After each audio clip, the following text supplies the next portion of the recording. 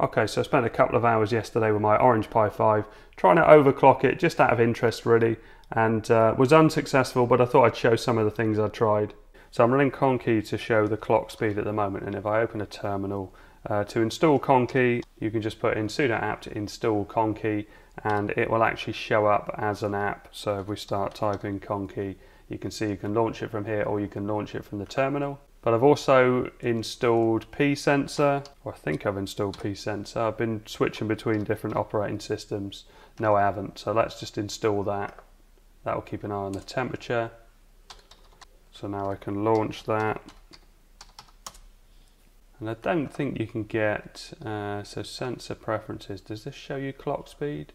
CPU usage, temperature, details. No, I don't think it does, but there's other ways I can find that. So let's just pop that down here for now. So if we run neofetch, which is installed by sudo apt install neofetch. So let's just run that. You can see that it's showing up as 8 CPUs, 1.8 gigahertz, exactly the same as conky. But if we go to the browser and look at Orange Pi 5, main frequency up to 2.4 gigahertz. So it's just the way that these are reporting. It's not a problem, not something to worry about. If we call up htop and go into setup with F2, and we've got display options, and if you have a look down here, also show CPU frequency, and you can show CPU temperature there as well. There's all sorts of things, and I haven't really ever messed around with htop, but yeah, there's so much you can do with it. There is a better look. I think it looks better in black. Colors, black night, I thought it looked pretty cool.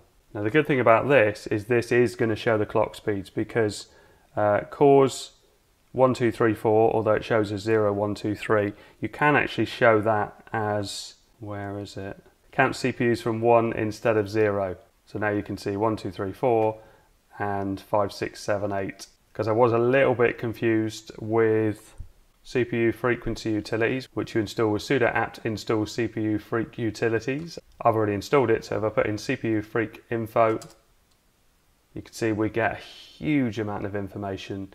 And if I just pull that to the top so it maximizes, you can see here hardware limits 408 to 2.3, keeps talking about 2.3, 2.3, and there is so much information in this. It only goes up to 7 CPUs, again that's because it starts with 0. Now with CPU frequency utilities, there's loads of things we can change, and I was trying to overclock with this because I found a few guides online that said you can overclock with it.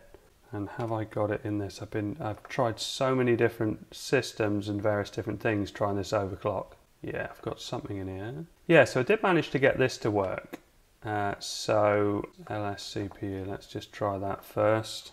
So CPU max 2304, CPU min 408, and it tells us various different bits of information about our system. And I did try Armbian config. Oh, and you've got to use sudo for that. And you can see there is a under system, we've got a CPU speed and governor setting. So we can set the minimum CPU speed. So say for instance I go 2208 and the maximum at 2304 and change it to performance and OK. Let's just exit out of that. You can see that it hasn't actually made any difference because the frequency is still at the low frequency. But I did manage to change it by using this command, which is to do with CPU frequency utilities, which I think might have already been installed in Armbian but wasn't in Ubuntu. So you can see here it asks for my password. So I've set it to performance, so it should be using the higher clock speed, and as you can see it's on 1.8 gigahertz and it's staying at that. There's loads of different settings you can use in this, and I think it tells you if you do this. Yeah, so you can see here available governors, conservative, on demand, user space, power save, performance. So that's definitely working. And so I tried to up the CPU to 1.9 gigahertz, just running on this this guide on Conky. Obviously that's only one of the CPUs, but I thought I'd give it a try.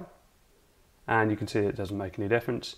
But if I set it to 1.7, it won't show as 1.7, but yeah, keep watching Conky on the top. You see it drops to 1608, so it's probably just how it's reporting it.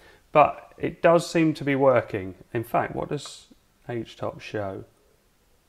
Yeah, so it's adjusting these cores, and they're obviously dealt with separately, because it does seem that you can change it, but it looks like you can't go over the level that it's at. So 1.8 gigahertz and 2.4 gigahertz. I also tried playing around in the folders, so you can find it if we go to other locations. This is the same in Ubuntu and probably all the Linux versions. So it was under sys, devices, system, CPU, and there's, well, various different things. Individual CPUs you've got control over in here and information about them, but I was doing it under CPU frequency because that's where I'd seen it before. And you can see things like CPU max frequency, and you can't change this because it's read-only, and all the methods I used to try and change it didn't seem to work. And if you put another operating system in, you can't get access to these folders at all. But I tried Thunar file management, I tried chmod, I tried all sorts of different methods that I'd read, and none of them would let me change this and actually save it. There's obviously a way of doing it, but I couldn't seem to get anything to save and stay as it is. But I was happy that it's working with CPU frequency utilities to at least lower it, and also to affect the performance of the CPU. So if we go to on demand,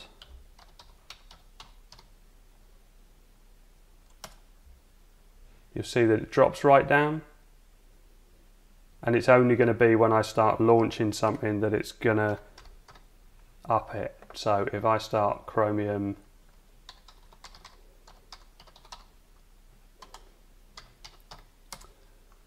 and I really go for it and put video on at 4K, I should be using window snapping for all of this, shouldn't I really?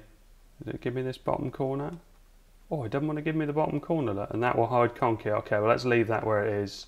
Let's pop the terminal down here for now out of the way, and just check, are we on 4K? Yeah, we're on 4K, and you can see with HTOP 2304 is on some of these cores, and 1.8, so all of this is working. In fact, I'm on 1.7, aren't I? Yeah, the last thing I put in is 1.7, but it seems to have overridden that because it's gone back up to 1.8. So if we go to 1.7 there, that drops it here, and it still accesses 1.8, 1608. Oh no, it is trying to stay at 1608. So yeah, not so simple as overclocking a quad-core Raspberry Pi 4, but then there was loads of information about a Raspberry Pi 4. But I thought I'd put it out there and see if anybody's got any suggestions, see if anybody's had any success in overclocking the Orange Pi 5. I don't really need to, it's playing 4K. I mean, maybe for some PS2 games or maybe some more advanced Wii or GameCube games we might need it, but I was just doing it out of interest. Anyway, I hope all this helps. Thanks very much for watching. Please like and subscribe.